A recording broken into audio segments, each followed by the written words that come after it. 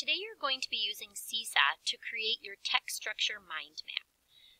What you will be doing is creating a text structure mind map following a topic that you have chosen. You will write from each structure based on that topic. To start, first click the green plus arrow at the top of your right hand corner of your screen.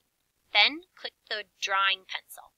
This will make your page show up where you will create your map.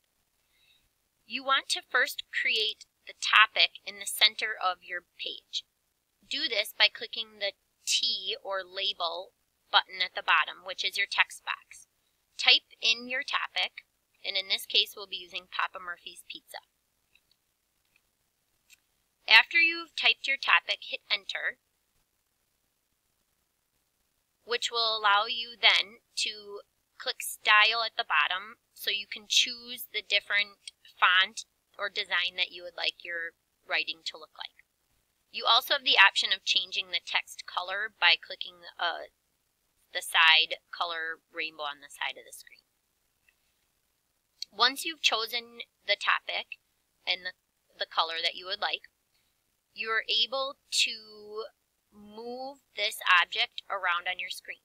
Because this is your topic, you want it in the center of your page. Next, you will create the 5 text structures around the corners or outsides of your screen. So you will create compare and contrast, cause and effect,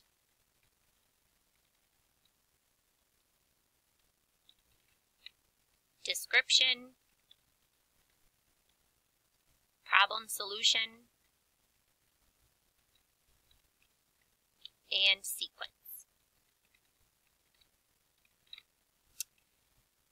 After you've created your titles for each section, you can move your writing where you want it to be placed on the screen. You do need it to fit on the page in order for all of your words to show up with your visual. So you may need to use the pinch and zoom features on your iPad to resize your writing.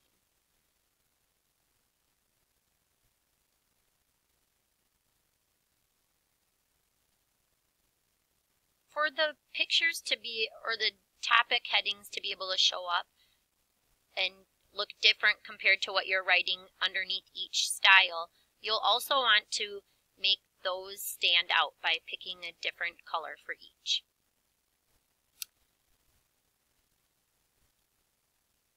Next, you're going to want to create the description for the writing in that structure underneath each area.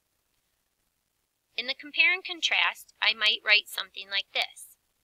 Papa Murphy's Pizza needs to be baked at home in your own oven.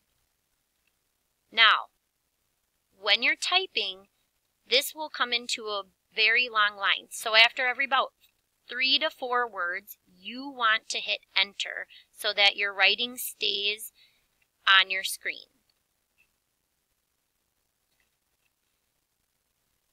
Then I want to finish adding what I'm going to say here. So Papa Murphy's Pizza needs to be baked at home in your own oven, while Domino's Pizza can be delivered right to your home ready to eat.